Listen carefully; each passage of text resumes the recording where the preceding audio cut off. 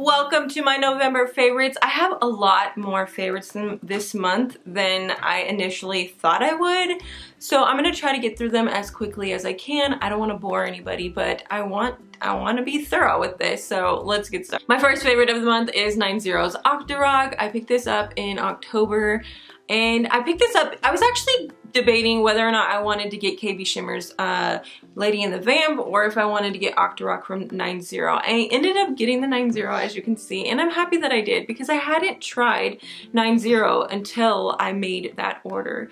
This is it's just so beautiful. It's got a really dark, like, burgundy base, and it has gold holographic glitter, and you can see it, and it looks so good, and I think it's just perfect for the fall season. My next favorite is a favorite from previous months, and that is I Dream of Genie from Wet n Wild. You can no longer pick this up. You might be able to find it in AD stash, but it is very difficult to get your hands on currently. This is just a denim, like, gray blue, cadet blue with gold glitter.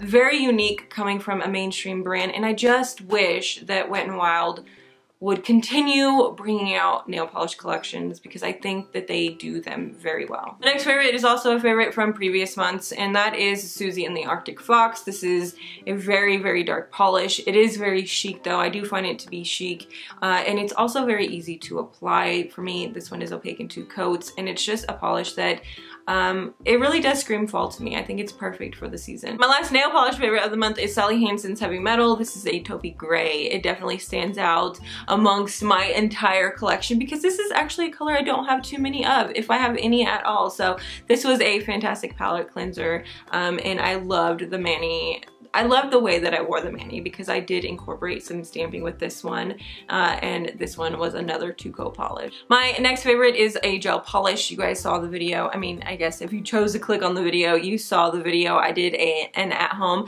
gel manicure. Madam Glam sent me an entire kit to do that, but I got to pick the polishes that I got, and one of the polishes that I picked was Spiked Cotton Candy, and I love this. It was so fun to wear, and I cannot deny how glossy gel nails look, and I think that's what I loved most about this manicure. Now we're gonna move on into some more nail care items, and the first one is Nailtiques Formula 2 Plus. I talked about this months ago. You guys know I was dealing with some splitting on my thumbnail. I still have that issue, but I still do use the Nailtiques. Now I use this all the time. Every time I change my manicure, I always use this as my base coat. I haven't had issues with peeling. It hasn't yellowed my nails at all. The only issue with this is that it is very expensive. So if you are looking for this, I would say just buy it online because it is a lot cheaper to get it online. And my last favorites of the month are actually the Noodles Cuticle Oils. I actually have 3 of these. One of them's in my bag though, so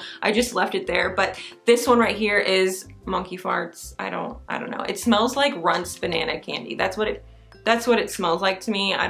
Maybe that's just me. And the other one is apple cobbler. This just smells like fall.